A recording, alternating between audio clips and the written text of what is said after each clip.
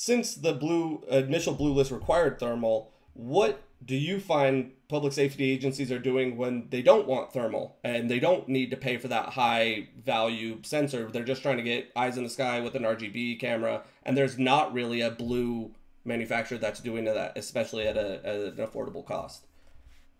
Yeah, no, that's a great question, because the challenge is, especially like what happened here in the state of Florida, because they adopted pretty much the Blue UAS list.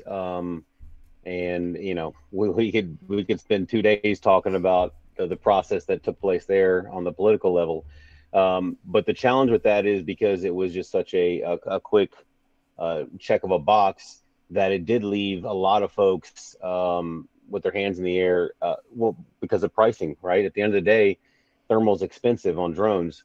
Now, the good news is most agencies, one of the capabilities they want is to be able to have night operations, right? 24-hour capability, that's what we want.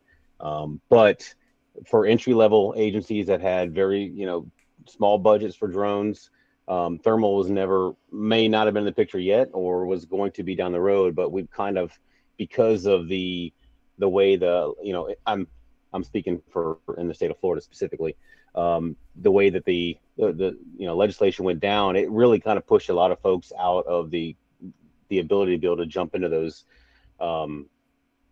into the thermal place, or out of the thermal place, I should say.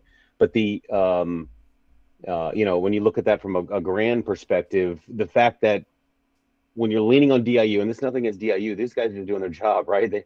They were told, hey, make us a list for Fed, for DOD.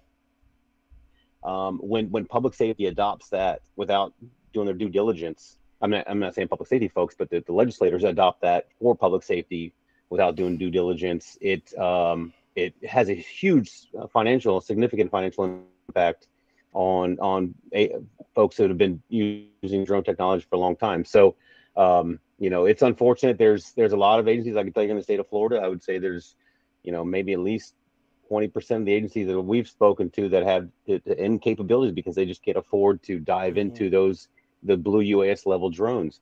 It's unfortunate, but that's the direction we're moving, and we're seeing that across the board now in other states that are adopting kind of the same rules.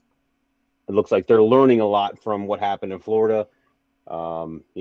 We could talk about that too, the organization side and all that good stuff, but it's a challenge. I know firsthand from some of these folks, it's a challenge.